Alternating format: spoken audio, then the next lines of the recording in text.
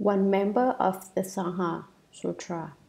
One of the Sangha asked the master, "Who got the principle of Huang Mei?" The master replied, "The one who understands the Buddha Dharma." The Sangha member said, "Hi master, have you obtained it?" "I do not understand the Buddha Dharma," the master replied. Commentary. This member of the Sangha was truly a barbarian, an uneducated savage. He rudely confronted the master and asked, "Who got the rope and bow of the fifth patriarch Chánh of Huang Mei?" He knew very well that the sixth patriarch had it, but he asked anyway. From this, we know that among those who came to the master for instruction, there were rude country peasants as well as good disciples. He knew that his question was insulting to the master, and what he meant by it was, "You can't even read. How can you be worthy of the rope and bow?" The master said, "One who thoroughly comprehends the Buddha Dharma obtains that principle, and the fifth patriarch's rope and bow." "But High Master," the bhikshu said, "have you got it or not?" He didn't believe that the master had received the transmission. The sixth patriarch didn't say yes, and he didn't say no. He simply said, "I don't understand the Buddha Dharma." What do you think? Was he telling the truth? Bhikshu Phang Pian. Sutra. One day the master wanted to wash the robe which he had inherited, but there was no clear stream nearby. He walked about 2 miles behind the temple, where he saw good energies revolving in a dense grove of trees. He shook his staff, stuck it in the ground, and a spring bubbled up and formed a pool. Commentary. The master walked about 2 miles behind the temple, where he found a luxuriant grove filled with tall trees and good vibrations. People who have opened their 5 eyes and obtained the 6 spiritual powers can tell at a glance the geometric properties of any particular piece of land. So, when the master planted his tin staff in the ground, the 9 metal rings which hung from the head of his staff echoed through the wood, and a spring gushed forth to form a clear, pure pool. The public washing stream is about a third of a mile behind Nan Hua Temple. Whether this present stream is the same source that was used during the sixth patriarch's time is uncertain. Sutra. As he knelt to wash his robe on a rock, suddenly a monk came up and bowed before him, saying, "I am Phang Pian, a native of Sishu. A while ago I was in India, where I visited the great master Bodhidharma.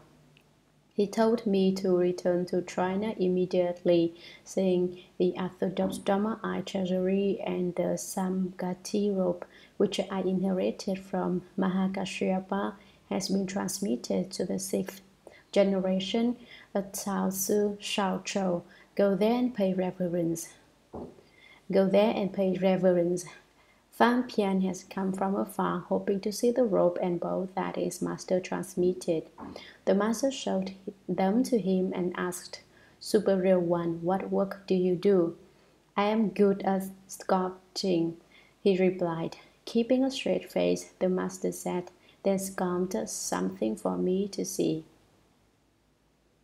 Phang Pian was bewildered, but after several days he completed a lifelike image of the patriarch, 7 inches high and wonderful in every detail. The master laughed and said, "You only understand the nature of sculpture.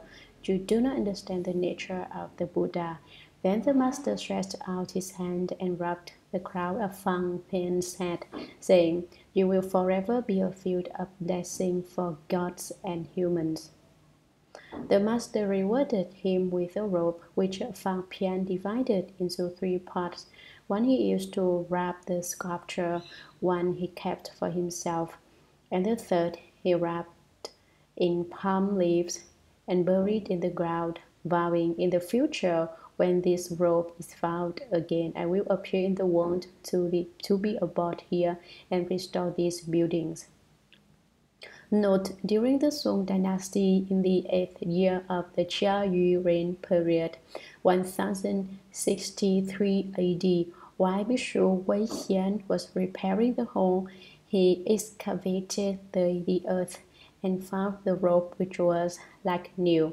The image is a Hsuan Temple, and those who pray before it obtain a quick response. Commentary. Think about it. Bodhidharma had long since died in China, but Bishop Phang Pian met him in India. That is not surprising, however, because to this day no one knows exactly what happened to Bodhidharma. I will now tell you a true story. While I was living in Manchuria, I decided, for various reasons, to live the whole life and cultivate the way. The man I most respected was Wang Xiaotu, filial son Wang. When he was 28 years old, his mother died, and he practiced filial piety by sitting beside her grave. He built a small hut out of scrap lumber to protect himself from the bitter Manchurian cold and lived there for 3 years, according to the Confucian custom. When the first 3 years were up, he decided to stay for another 3 years, so in all he practiced for 6 years. During the second 3-year period, he did not speak, no matter who came. Every day he sat in his hut, meditating and reciting the Dharma Sutra. Toward the end of the 6th year, he had a daydream. In Chien and Quang Ling mountains, he thought, there are cultivators who live for over 1,000 years. When I fulfill my filial obligations, I'll go there to cultivate. The following morning, during meditation, he heard a Dharma protector say, "Today an important guest will visit you." He thought perhaps a great official was coming, and he waited until 10 o'clock, when he saw a monk approaching, wearing rug robes and carrying a bamboo stick. Filial son Wang did not speak out loud, but in his mind he wondered, "Where is he from?" The monk replied, "I'm from Quang Ling Mountain." Filial son Wang then thought, "What is his name?" The monk told him his name and added, "In the Minh dynasty, I was a general, and later I left home to cultivate. We two have a comic affinity for one another, and so when I heard that you wanted to go to Quang Ling Mountain, I felt I should advise you that the monks there cultivate solely for their own benefit. You, on the other hand, should cultivate for the good of all. After you have finished your act of filial piety, build a temple right here and spread the Buddha Dharma." Now filial son Wang hadn't spoken to the monk, and yet the monk read the questions in his mind. That shows that the monk had the spiritual power of knowing others' thoughts and had obtained the 5 eyes and 6 spiritual penetrations. He said he was from the Ming dynasty. Filial son Wang lived during the first years of the Republic, some 300 years later. So you see that Bodhidharma could easily have been seen in southern India several hundred years after his disappearance from China. That he met Phang Pian there and told him about the rope and bow is a very ordinary matter, nothing strange at all. Bishop Phang Pian knew how to make Buddha images. He carved them in wood and molded them in clay. The master very solemnly said to him, "Please sculpt an image for me to see."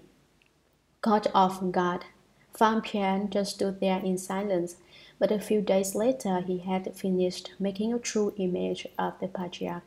It looked just like the master. The nose, ears, eyes, all the features were exactly right. It was a perfect likeness right down to the finest detail.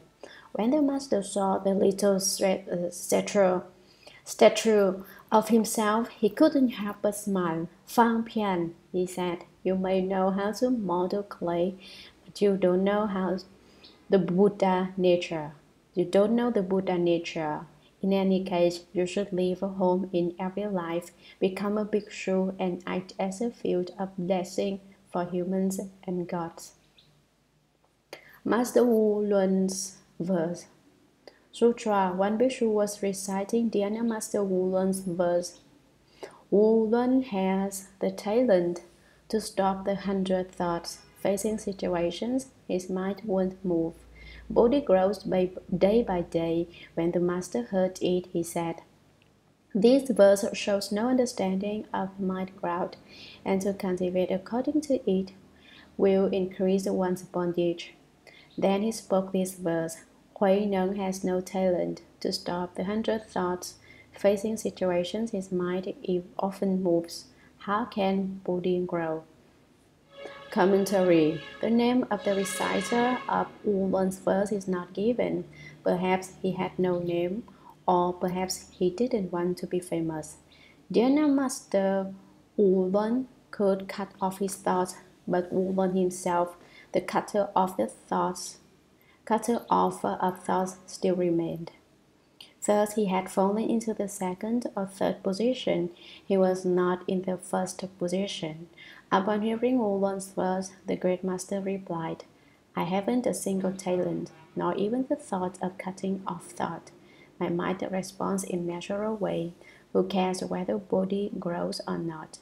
Here he expresses the same principle as in the verse he wrote while still a layman at Huang Mei. Originally, there is not one thing. Where can the dust alight? The Absolute is pure. What need is there to dust it off?